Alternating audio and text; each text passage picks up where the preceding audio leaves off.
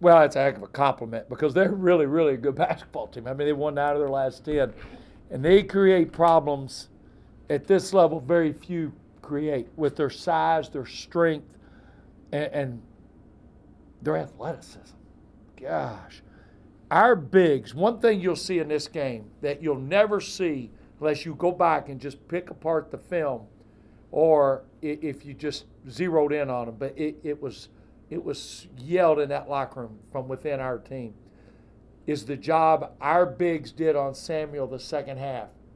And our goal at halftime was, you may not get a rebound, but you cannot let him get them. Just physically, fundamentally block him out. And he still got 5. That was a huge difference.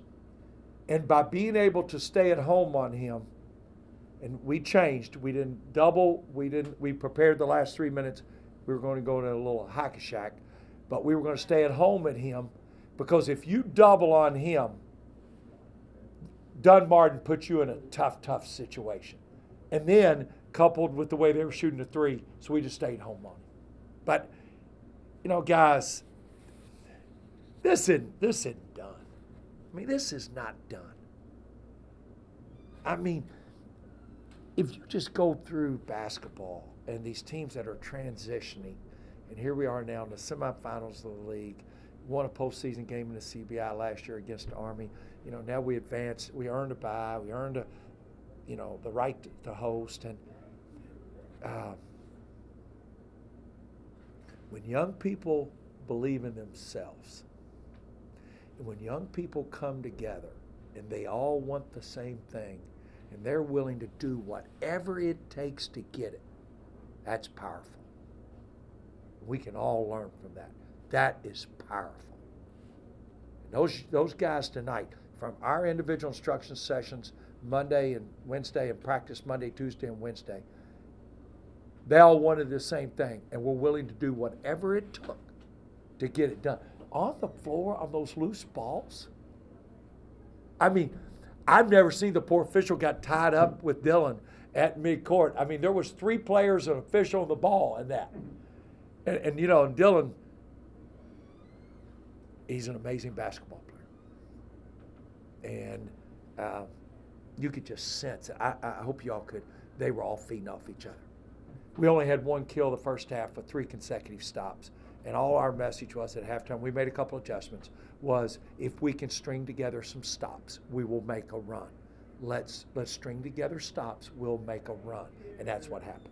Would you discuss you guys kind of set the tone early in that second half, some hustle plays by Betts to keep balls alive, and just seemed to keep building as the half went on? Because it's never about them. They're doing it for somebody else. I didn't see one guy grab a jersey and say, look at me. But you see them celebrate each other. Should have been in those huddles in that second half. There was one point in the huddle. I just went like this. I just looked. It was incredible. It was CJ. It was JB. It was Dylan.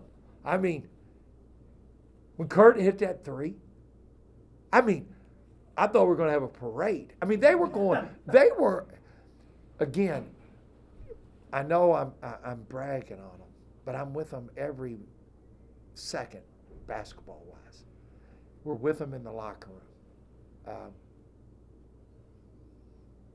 It is bragging, but they're very, very special young men. And I said to Olivia Russell coming off, I said, I know everybody gets tired of hearing me say I'm the luckiest guy that's ever coached any game, any level, any sport. I am. I mean, those guys, this place, they couldn't wait to go thank the people. They said, Coach, we'll thank them.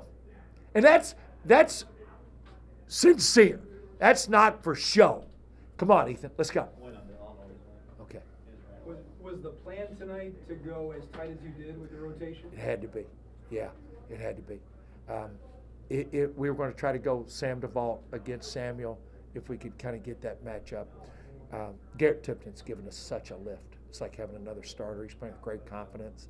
And they've got great confidence in him. I did. Rick's going to love this. This is not a Rick Bozich, just total pat him on the back.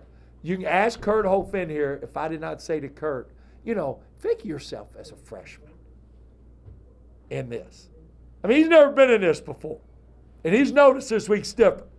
And I said, Kurt, I love Indiana kids because they're used to playing at such a high level in these big-time environments.